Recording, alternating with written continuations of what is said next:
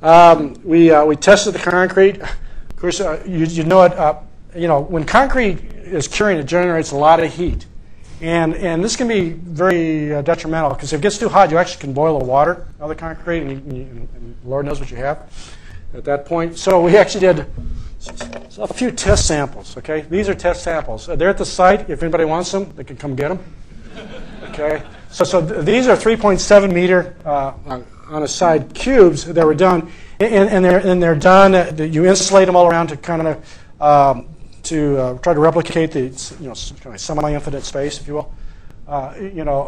So you insulate it on side, and then you actually, when you do this, you do it in the you actually insulate the top because you want it. You don't want to have a big because if you have, say, it's like a furnace, and if you're really hot in the center and you're too cool in the top, you'll actually get a lot of cracking due to thermal stress. So you actually insulate it, and you want to keep it to where it doesn't boil, but you can't cool it either. Okay, so these were different tests of different mixes of concrete that we used, and we used this absolutely amazing concrete. I don't know if you've used it in New York. We've used it quite a bit in overseas, and we actually started using it in Chicago. It's called SCC concrete. You've all seen the concrete contractor out there. He had like this cone, and he put the concrete in, and he rods it, and he picks up the cone, and it kind of slumps down a little bit, and you measure the slump, and that was a measure of the workability of concrete. Nowadays, you do it, and you get a puddle. Okay, and the question is, what's the diameter of the puddle?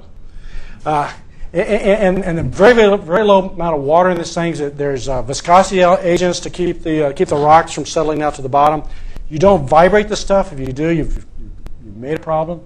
And so we end up using this SCC concrete. And you have the concrete that looks like architectural concrete. It's unbelievably smooth and uniform and very, very amazing stuff.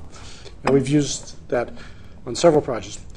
And you were asking about the concrete earlier. This is the C80A, which was the enhanced concrete, and it had point for the engineers in the room. Sorry about this for the rest of you. 0.3 water to cement ratio, so there's not a whole lot of water in there.